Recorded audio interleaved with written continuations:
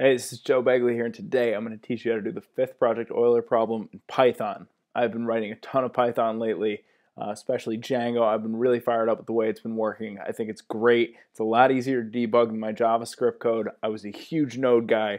I'm starting to transfer a little bit more into Python and Django. I think I've been converted. I'm in. So today I'm going to show you how to do this in Python. So the fifth project Euler problem is pretty simple. You want to find a number that is evenly divisible by all numbers from 1 to 20. And so, as always, I like to jump in and think about this outside of code.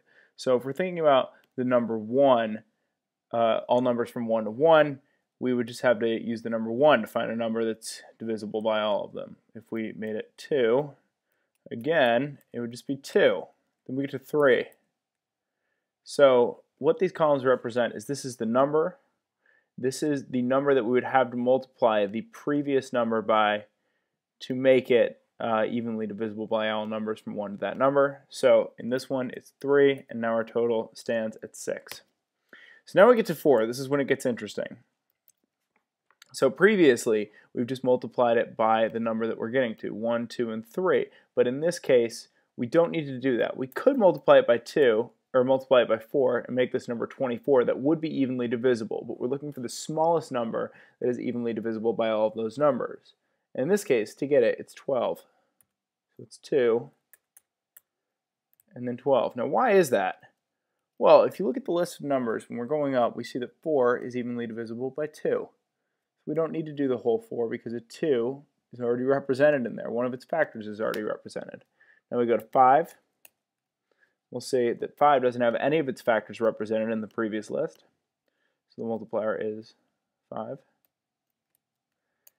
And the total, in this case, goes to 60.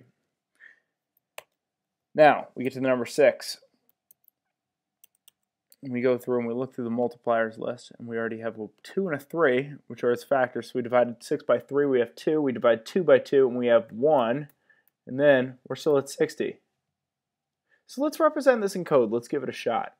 Okay, so first thing we do it evenly divisible. It's a function.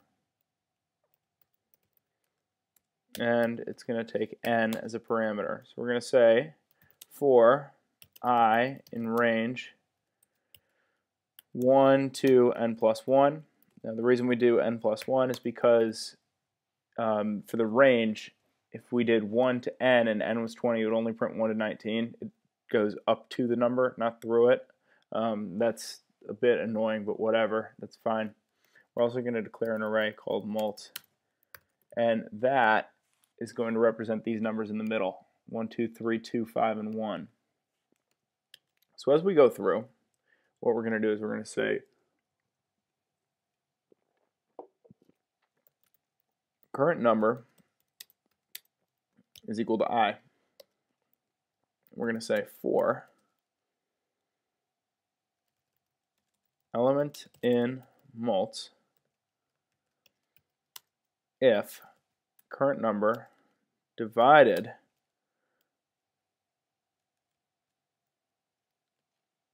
by the element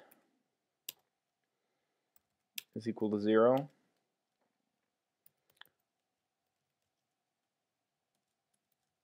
then the current number is going to be equal to current number divided by the element. And when we divide something in Python, it automatically converts it to a float. We don't want that, so we're going to leave it as an integer. Now what just happened here? We'll do it with 6. We'll start with 6. So the number here, we're basically iterating through the multipliers. 1, 2, 3. And then we get to a number, so 6 divided by 1, that's evenly divisible. We divide it by 1. 6 divided by 2, that's evenly divisible. So we divide it by 2. That's represented here. And we're doing it for all the elements in that array. Once we get that, we're going to go mults.append. We're going to append the current number. Let's go ahead and let's print mults.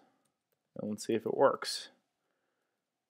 Okay, and then we are going to go ahead and we're going to call it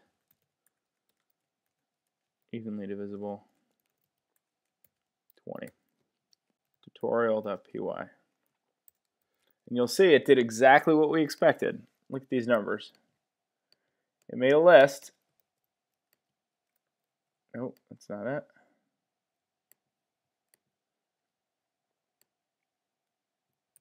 And now, how do we get the final number? Well, we reduce these. We take the product of all the numbers in the multiplier array. So, to get our answer, we do return. And now we have to import something called functools.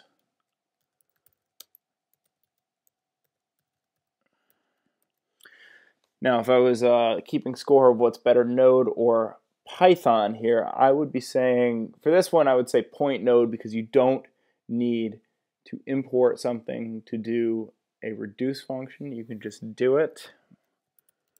But all of the built-in functionality is one of the reasons Node is so heavy and a little bit slower. So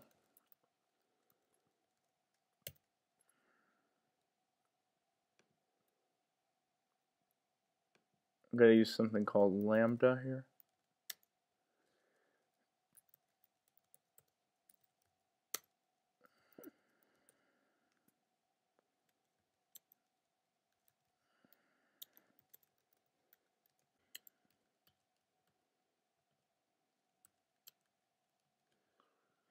Now, you are definitely looking at this and going, what the hell is that? If you don't know what Python reduce is, it's the same thing. It's JavaScript reduce. It's just written a little bit differently. In JavaScript, you would do something like mults. Okay, so this is the equivalent function in JavaScript. I'll write it out for you real quick. Okay, let me explain what's going on here real quick. So what you do is you have one argument, which is a function using lambda. You have another argument, which is the array.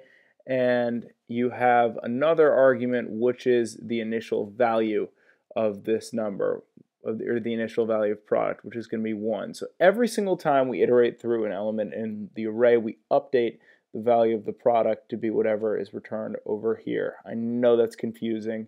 I would highly recommend reading up on reduce, but let's see if we get the right answer. We do. Okay, awesome. Thank you so much for tuning in. If you guys don't mind, subscribe to these videos. I'm cranking out a bunch of them. I'm going to try to make more. Appreciate you tuning in. Thanks. Bye.